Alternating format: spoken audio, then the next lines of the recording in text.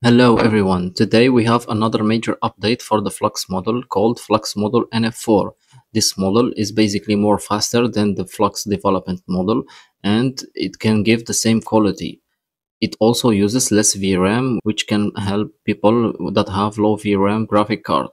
For those of you who don't know what is Flux model, actually it is the best model that we have for the image generation. It was released this month by the Black Forest Lab, the same team that was behind Stable Diffusion 3, and it is very accurate for image generation. So today I will guide you through the installation part of the workflow, and I will also show you how we can use this model. So to begin with, all we need is the classic workflow for the Comfyui or the default workflow, at the exception of the checkpoint loader.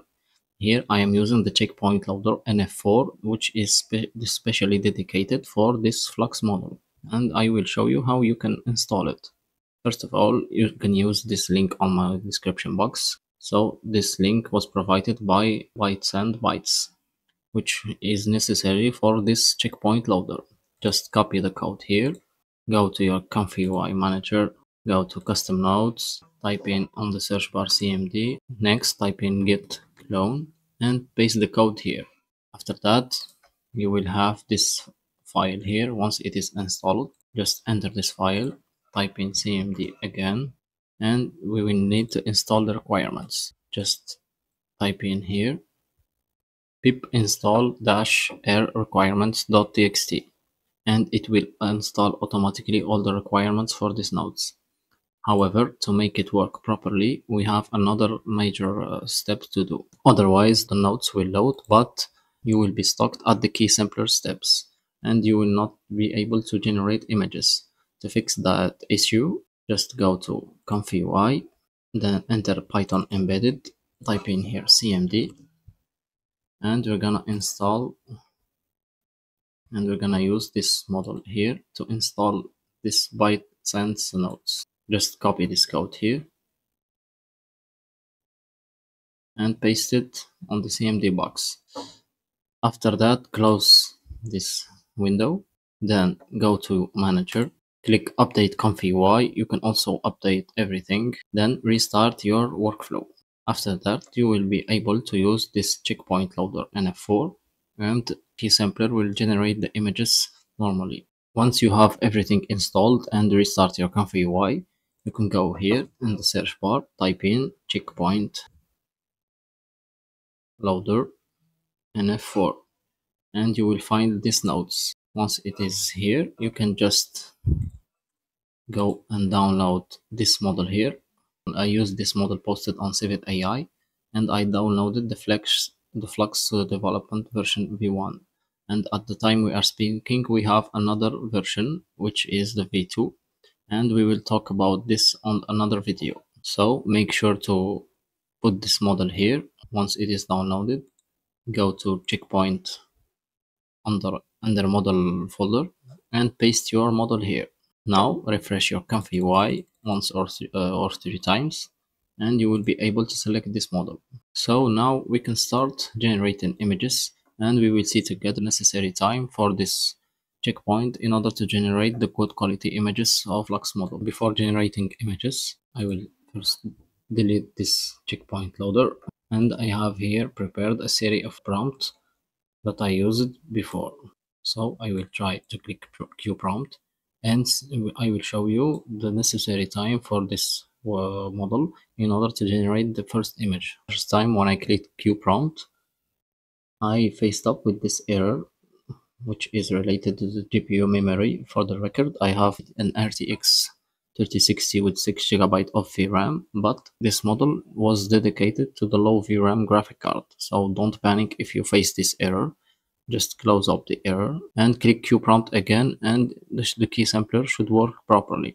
Okay, now I will show you a series of images that I made using the NF4 version, and we will compare it to the Flux schnell version that I made on my previous video.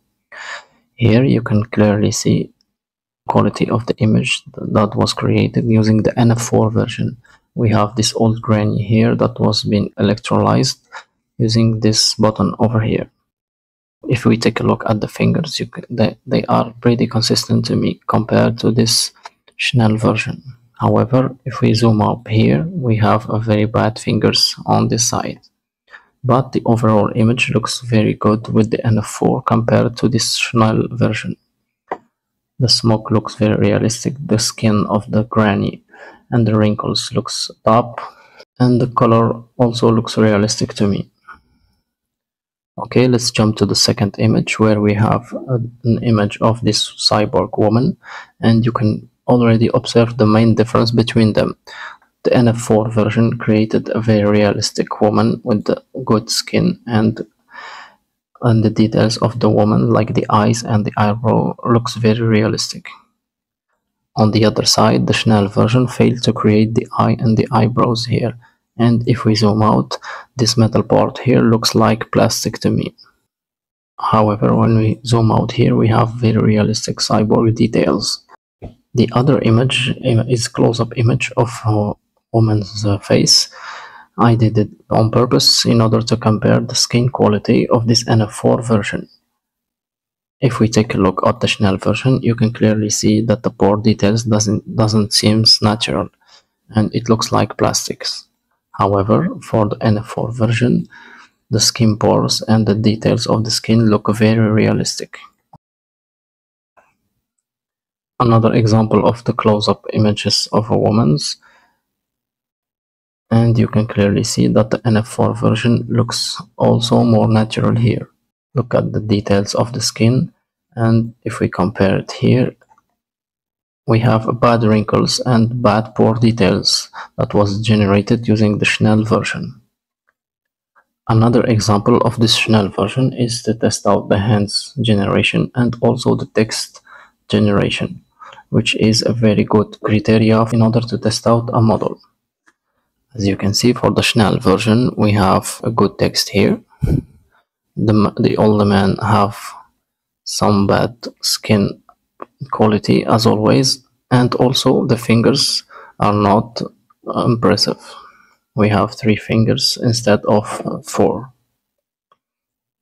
On the other side, the Flux version, the Flux-NF4 version, successfully created this hands that is laying on the ground, and we have a good text quality too. And this results plus the NF4 version long way from the Schnell version, and I strongly suggest you to use it for your image generation. Okay, let's see another images that was created alone. We have here this image of the woman, and you can, if we zoom out at the fingers, we have consistent fingers that are lifting this coffee cup. The skin details looks good to me, and the color also looks quite realistic. Another example that was generated is this liquid here that is contained on this glass bottle, and we have here some text and some smoke on the background. You can clearly see the quality of these images. Here we have another close-up image in order to see the details of the skins and the eye, and you can already tell that is a very good image. Another example of this raccoon with the different lighting setup, and you can also tell how the quality is good. If we zoom out on the hair, it looks very realistic. I also like this lightning and blur effect that was created on the background. Another example of this woman that has some sort of tattoo on his face.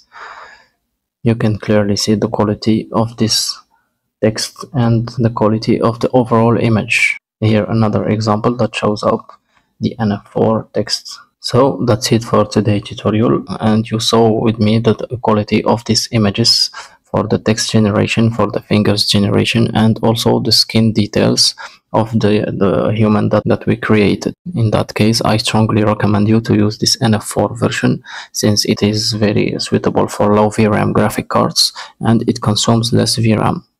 On the next tutorial, we will compare this V1 version with the other V2 version that was released recently, and we will also investigate the main difference between them. So if you like this video, please push the like button for me, subscribe to my channel, and leave me some comments down below. Thank you.